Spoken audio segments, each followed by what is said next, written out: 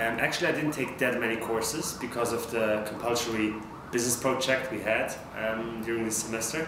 So beside the business project, I took 2 courses. One was called Global Management Practice.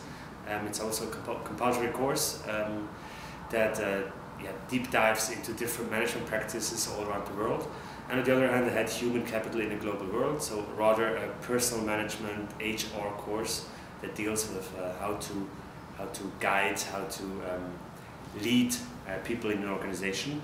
Those were 2 courses, and beside that, like I said before, the business project that I actually liked was one of the best experiences to have like this business project, to really work together with a company here in Brazil and to get an insight not just in the educational part, but also like in the professional part here in São Paulo. One difference for sure is the workload. I think here, especially in the master degree, I realized while being here that many Brazilian students actually work beside their studies, so the workload can't be as high as in St.Gallen probably. It doesn't mean they're less interesting or more interesting, but the workload probably is less.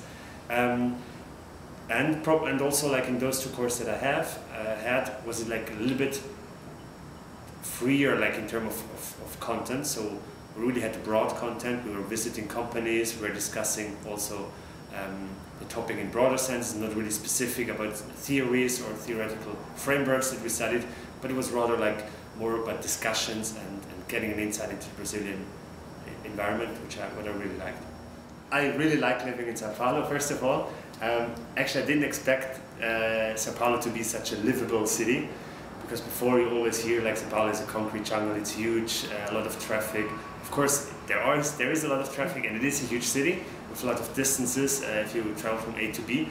But I never felt like too overwhelmed by such a big city because of the cool neighborhoods, because we're divided into different neighborhoods where you can find anything that you want. So I really liked living here. Quite an obvious challenge, but the language, because I came here to Brazil without speaking Portuguese. I tried to learn a little bit on a mobile phone, like on an application. But in the end, it was a challenge in the beginning because I realized like they really don't speak English to say like easy. They not even a few words sometimes. So it's really sometimes a challenge to navigate yourself through the city. But after a few weeks, it's not really a problem anymore, and you get more comfortable trying to speak Portuguese, which is also like one of the biggest positive parts of my experience here, that I tried to engage in a new language and learn Portuguese a little bit. Perhaps 2 things, like one, in the beginning of the semester, really like the first week when we arrived, we had the chance to visit 2 local favelas in the São Paulo region. It was super interesting because before you always hear about favela, sometimes also about how dangerous favelas are in Brazil in general. But then you really have the chance to interact, or at least like to see a favela and interact with the problems there and get to know the problems there.